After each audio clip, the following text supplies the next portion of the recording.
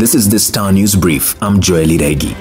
Azimio presidential hopeful Raila Odinga has unveiled a grand plan to turn the tide against Deputy President William Ruto and annihilate his earlier gains in the vote-rich region.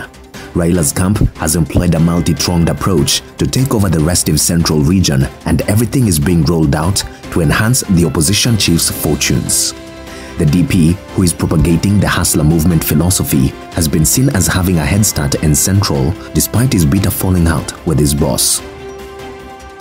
Get a copy of the Star e-paper for only 40 shillings by logging on to www.mgazzetti.com. The former principal of Highway Secondary School on Thursday told an anti-corruption court that Kapseret MP Oscar Sudi did not sit for his KCSE examination at the said school in 2006.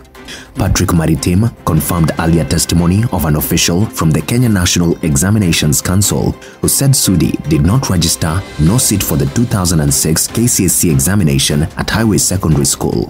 Maritim told anti-corruption magistrate Felix Kombo that Sudi's name did not appear anywhere in the school's register at the time he was the principal there. The mysterious death of Meru Senator Mithika Linturi's housemaid has taken a new twist, with the DCI now seeking exhumation of the body for post-mortem. Edith Kananu, who worked for the legislator, died in 2018. The Directorate of Criminal Investigations now claims the senator is a person of interest in the death.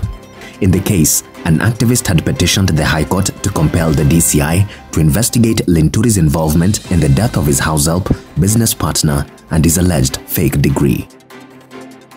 In her 46 years, Mary Lojere has never seen a drought that has lasted 3 years.